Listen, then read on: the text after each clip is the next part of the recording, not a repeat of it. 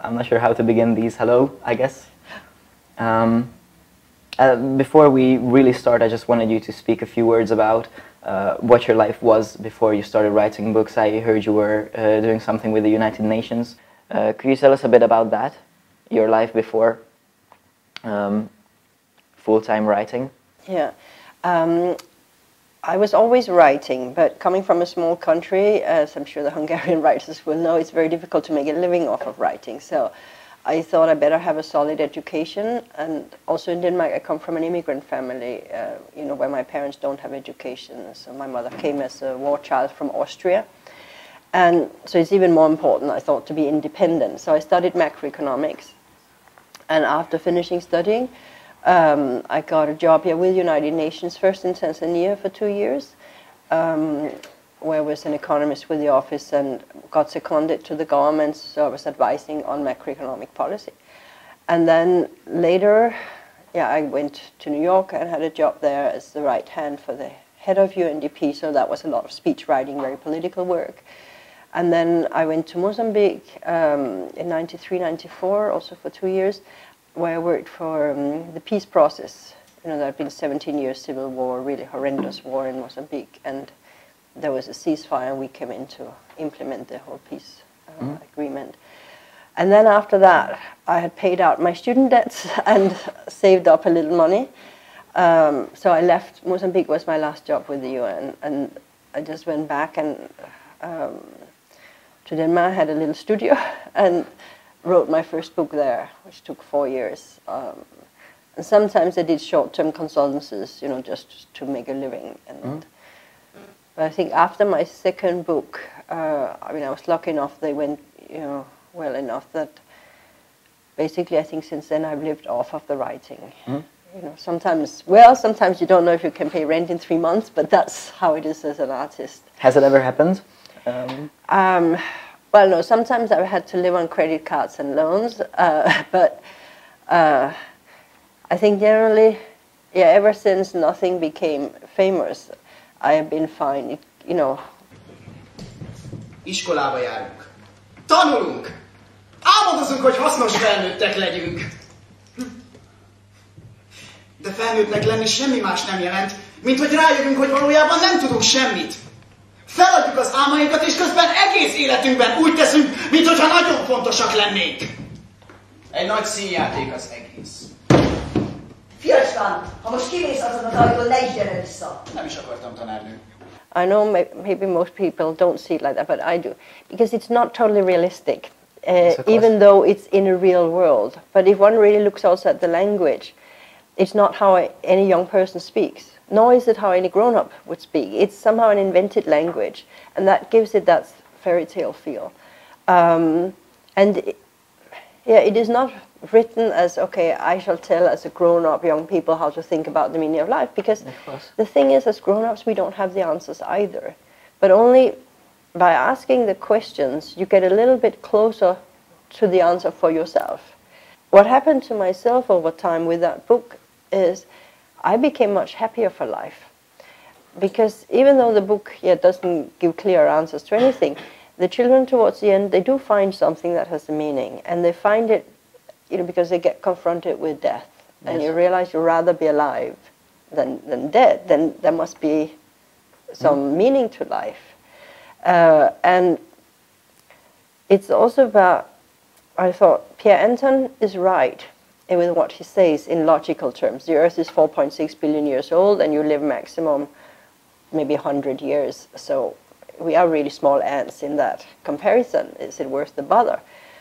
But the thing is, he has withdrawn from life when he sits up in the tree, which is like also a metaphor for how he looks at life. He looks at everything in the large perspective, and there he's right. But we don't live in the large perspective. We live in this small here and now. And in the near perspective, everything has meaning. It has meaning to sit here and talk, to taste the tea, or smell the lemon, or walk in the forest, or even when you're sad, it's quite extraordinary that we can feel sad, actually, and you can bend and stretch your fingers. And so to me, what happened after I wrote the book was somehow I became friends with Pierre Anton in my head, as I think everybody has their own Pierre Anton, and sometimes They don't hear him, they are very busy, or they pushed him aside, but other periods he speaks loudly and questions what we think has meaning. And to me now, where I used to be scared when I thought of these questions I couldn't answer, it was like, okay, suddenly all the windows were open and there's light there. And when I hear my Pierre Anton's voice, it's more like he reminds me how fantastic life is and that I have to appreciate every second. That, yes, I don't know why I'm here or have a life, if there is a God or not, I can only believe. But eventually I know I'm here. I know I have that gift of life. And maybe life is even so much more fantastic and amazing that we got this gift we don't know who gave us. And therefore we have to appreciate it, every second of it. When I write, I'm all the different characters. So my feeling is, okay, what would Agnes do here? What would Pierre Anton do? What would Sophie do? But also the smaller characters, little Ingrid, even the dog, you know. So, and then it adds up to something. And the way I've seen this book always is first and foremost as a story. And then that story somehow happens to do something to our heads, also to my head. So I can still have discussion with readers where people raise questions or comment on something that I have never thought about before. I mean, and that's 20 years later, and I really discussed this book a lot with many people. And I don't know, it's somehow its own, that book. So. Yeah, it had its own life. It's interesting to me how you pick your narrators for certain books. I've read Macskaköröm. I'm not sure what it's titled in English. But, yeah. And it's a very different feeling, and it's a very different mood from what nothing was and what nothing is. And I just wonder how you pick these narrators that have not much of a personal connection to you necessarily, and not much that we can see. But still you tell these stories from their perspectives. Yeah. Let me think. It's a lot about that I invent all my characters.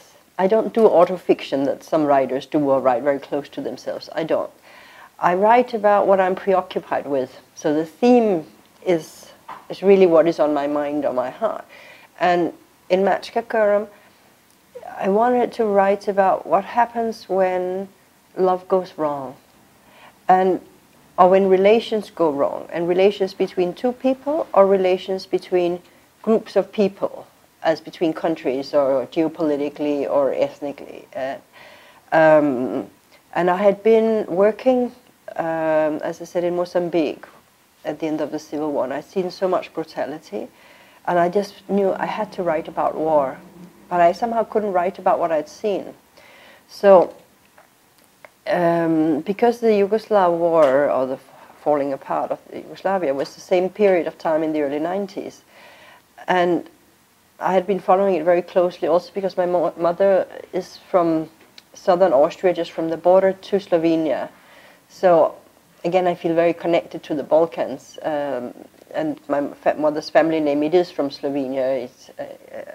So it felt very natural to go there and figure out what really, happened. How could people who have been neighbors or gone to school together start slaughtering each other? And I also felt Yugoslavia is the shame of my generation. We weren't born when there was the Second World War, but we let a genocide take place in the middle of Europe in the 90s, in my lifetime. And I wanted to look at that. But the core of you can say the narration is about this man, this war surgeon, Caribbean, who sets out to kill his own emotions for this woman he can't get because she's married to someone else and she won't leave her husband. And actually I had tried to write that book from a woman's point of view initially, but it became always like sentimental. And I was actually in Bosnia, in Mostar, and I just finished Semmi and sent off my last edits on it. And I still remember now thinking, now I'll have a holiday. I was visiting a friend, and I went down, there are restaurants down towards the river, even at that time when everything was still destroyed, but there were a few restaurants that had opened. Of course. And I sat there, and suddenly I had this voice that is the beginning of Macskaköröm. And I knew that was the voice I had to write it in. Mm-hmm. And of course also I know, having lived all around the world and worked in the United Nations, many cultures I know as much as I know the Danish culture. So, and it's my adult universe. And for years I had a Jamaican boyfriend. I would not have dared to write about a Jamaican person if I didn't know that very intimately. But it's not him at all. It's a totally invented character I write about, but I know the culture.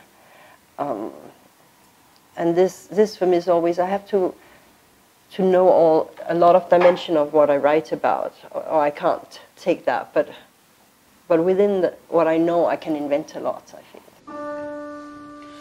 Kom Christian stod vid flöjet i röd och Dan, hans Sverige han A Dannebrog, a Dán nemzeti zászló, a legrégebbi nemzeti lobog az egész világon, amely az égből szállt alá, amikor második Valdemár király keresztes hadjáratot folytatott a pogány észtek ellen. Az észtek túlerőben voltak, és már jó ideje zajlott a küzdelem, amikor 1219. június 15-én, vagyis Szent Vitus napján, egy különösen elkeseredett és reménytelen napon egy jelfény lett föl az égen. Vérvörös mezőben hófehér kereszt. És amikor a dánok ezt meglátták, ellentámadásba lendültek, és ütötték, és verték, és felkoncolták a jelenséget a kereszt alá. És nem maradt a rohadt, hazafiatlan, idegen szívű pogányészteknek egyetlen épcsontja sem, mert nem volt többé kegyelem!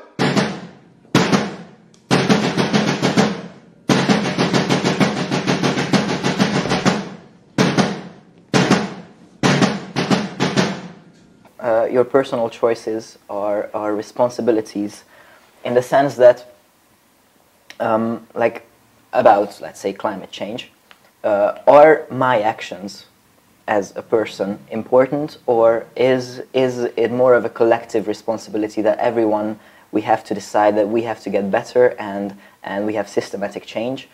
Do we need both? Do we need just one? What do you feel about this? I think we need both. I don't think even if all of us tried to take the best possible decisions for climate, I don't think it would be enough to change it, because what has to happen is that the whole energy infrastructure has to be changed. So the reliance on oil and fossil fuels have to be changed, and these are government decisions. And it's possible today. I was speaking with a Danish architect just recently who is building a whole little village in Denmark where all energy is either sun or thermal heating from the earth.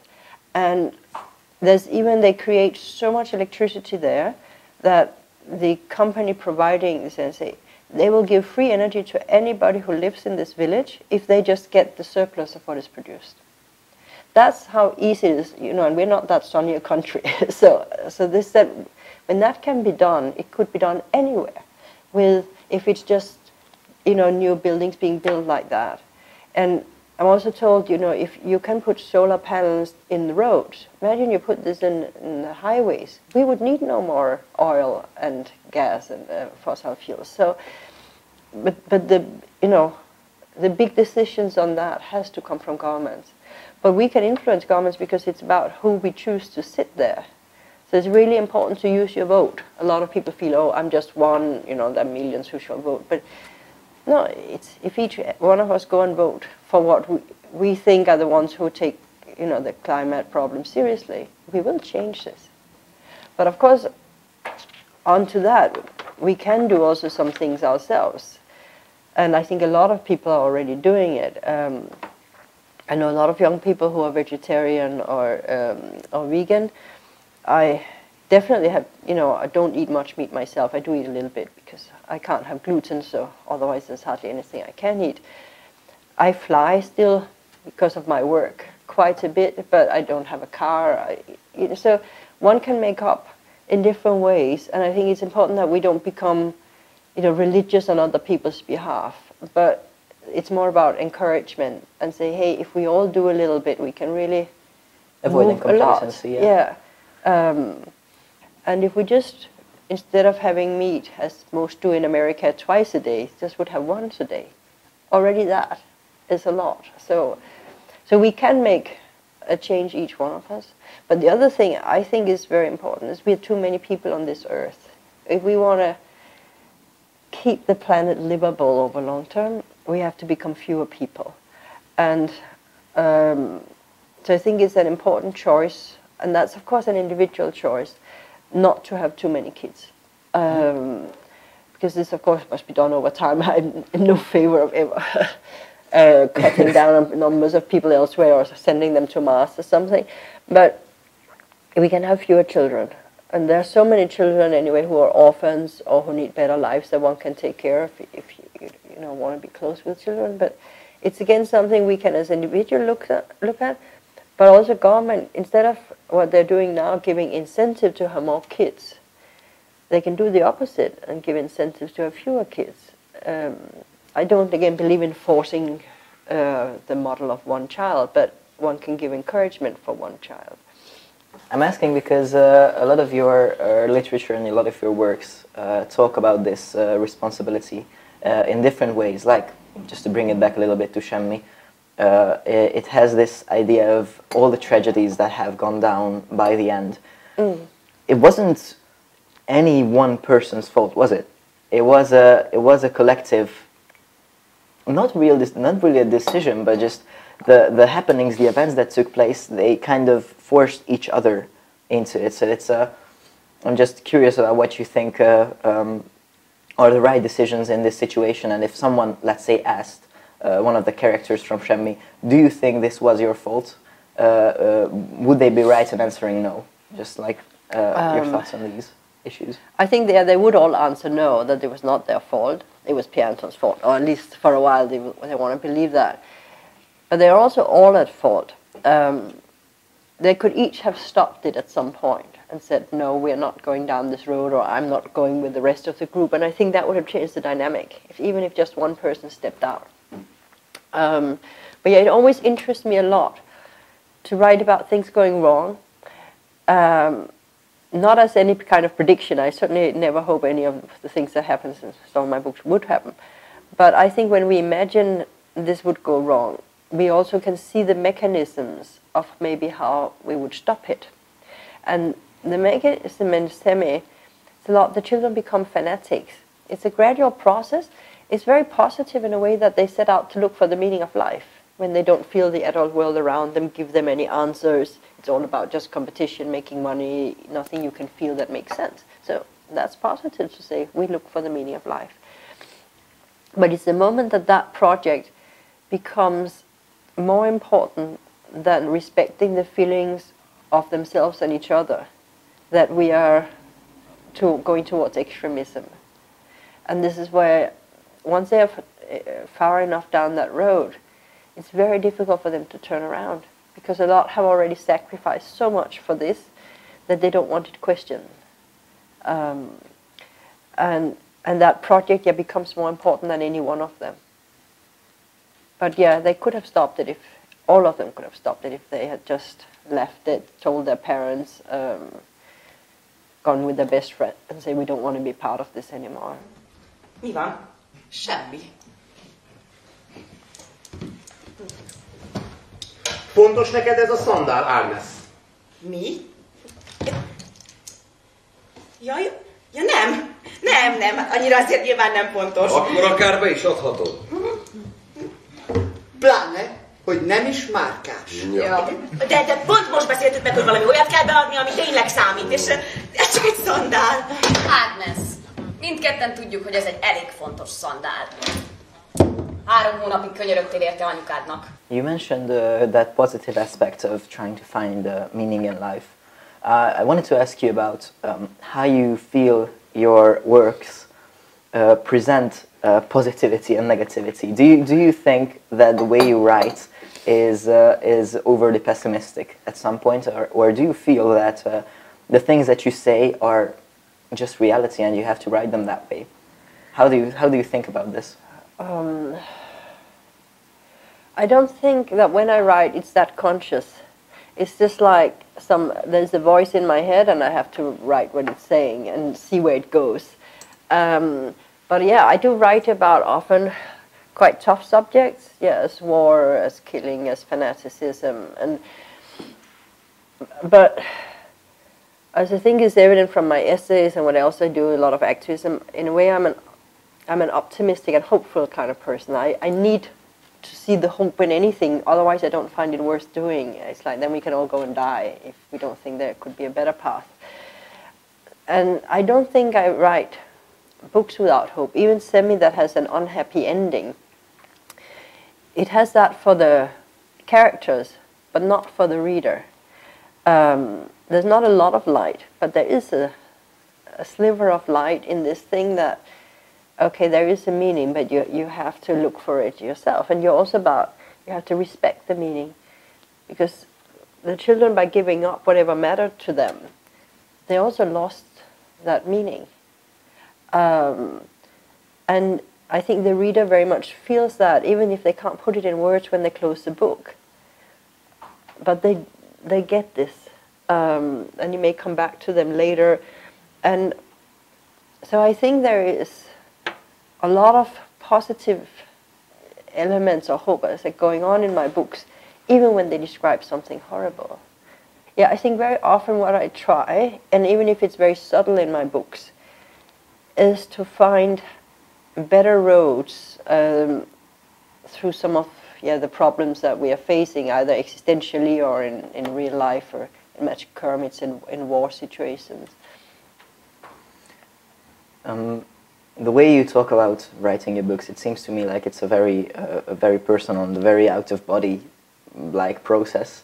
Have you ever read a book of yours and were surprised by anything in it? Has it ever happened? Yes, I mean in Semmi I'm surprised by the violence.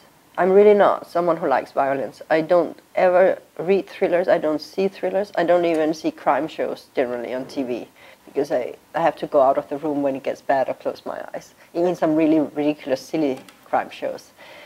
And so anybody who knows me knows I don't like violence. And it was just that book, once I had started it, I couldn't stop.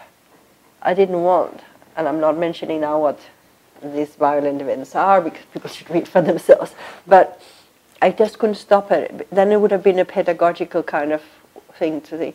It was like the dynamic was there. Okay, they start collecting small items that are not very important, the football, the favorite parrot earrings, the sandals, and then it grows, with the hamster and so on. And there just was no way for me to stop.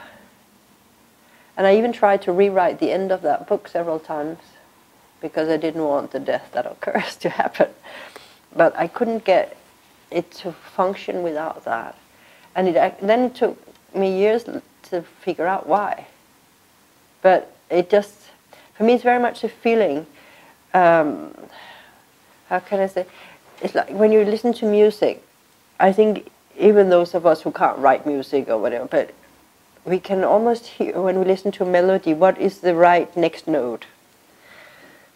And that's how I feel when I write. There's the right next note, and I can't explain it, but that's just how it is. And then I learn from my books myself. Or maybe I should say a short thing about how the short story collection Minden connects to Semmi. Yeah, maybe we can talk about it. I actually have that one here with me. I tried to bring Macskaköröm as well, because I wanted to reread parts of it that I couldn't find at home. But yeah, yes, that has a lot of interesting ideas presented again, but in more condensed forms and more direct ways. So how does it connect? It's not, of course, in any way a direct continuation of Semmi or its all different characters, but Semmi is somehow about what happens if you don't think life has a meaning. And Minden is about what connects us to life. That sense of belonging that is necessary for us to feel at home and good in life. And each story is somehow about what happens when you lose that sense of belonging. And different people, some are grown up, some are young people, but that's somehow what make you think that it's okay to be here, falls apart. And that fuels the action. And where there's a tiny thing like the girl in the Turkish carpet who somehow loses the moral belief in her father, or it's the bigger things, somebody who's just basically kills someone else and tries to justify it. Often also these stories have a violent element, even though they're not about the violence. But it's kind of strange how you don't like violence and you're not a fan of the concept of violence, and yet basically anything you write ends up somehow connected to it. Do you think this is not intentional, but is this an inevitability? Do you think that it just exactly because you don't like it, it ends up in your work? I actually think so. I haven't thought so much about it before, but I think there is something about that. Because probably at a very deep level, I'm really preoccupied about how do we avoid violence. And again, to see how we shall avoid something, I think you have to imagine if it happens. Because then you can look at how did we get there, and at which point could you have stopped it. Like in the story is The Yellow Light, with a boy who wants to take care of his younger siblings and protect them when he finds out the father is gone astray. But he ends up in Mexico in a situation where he evidently puts his siblings at risk. But he does it, with all the good intentions to save them, and from what he knows, that's the road he takes.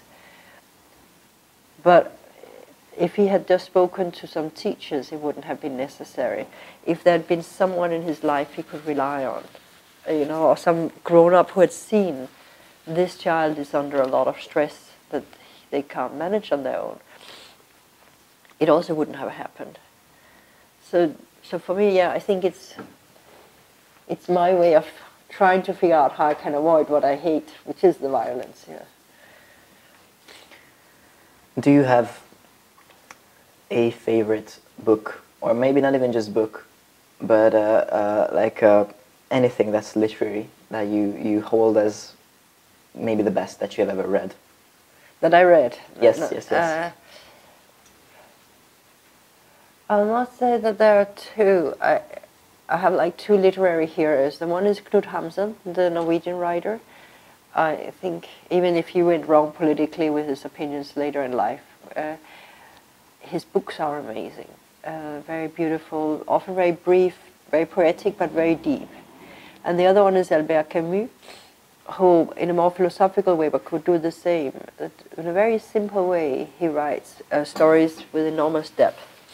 And actually one of my books is somehow responding to, he puts forward in his book The Fall, the thought that we are all morally fallen.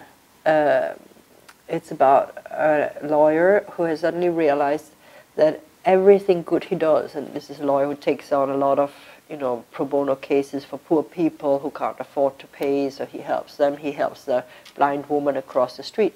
But then at some point he just realizes he does all that only so that other people can see that he's a good person. And then the question, of course, comes, is he then really a good person? And this comes about because one evening when he sees a young woman drowning in the Seine, he doesn't help her because there's nobody around.